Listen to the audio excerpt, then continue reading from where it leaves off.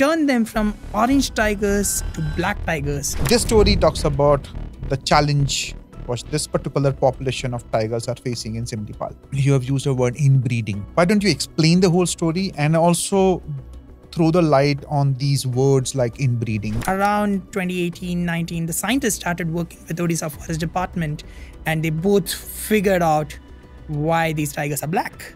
And they found Why they are black? They are black because they have this one genetic mutation, which is essentially a glitch in their DNA or a spelling mistake in their DNA, which turned them from orange tigers with black stripes to black tigers with streaks of orange. Yeah. But what was more important and interesting was they also found out that this mutation is found only in the tigers of Simlipal and no other tigers in the wild in India.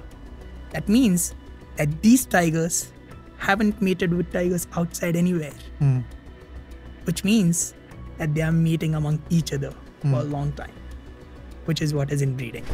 And that in long term is not healthy.